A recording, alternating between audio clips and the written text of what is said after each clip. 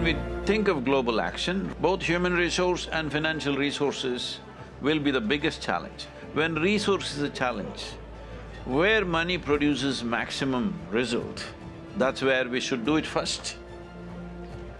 Land and soil. With 1/10 of the money that's being spent right now on climate mitigation, we can turn this land and soil situation around in 8 to 12 years' time.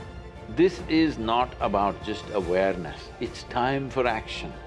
If COP next 16 is coming, this COP 28 is still on the way, if you think this is the fulcrum of change, we must push for action, not going on more conversations and more conversations. So, it's time we act in the direction where we get maximum result, and that's land and soil.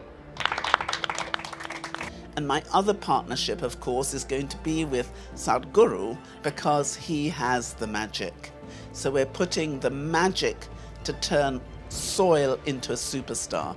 And if any of you saw our guru on his motorbike going across the world, he has made soil cool. The world is in trouble because of the way we deal with nature and the way we interact with nature. As Sadhguru said, nature does not need us, but we destroy nature.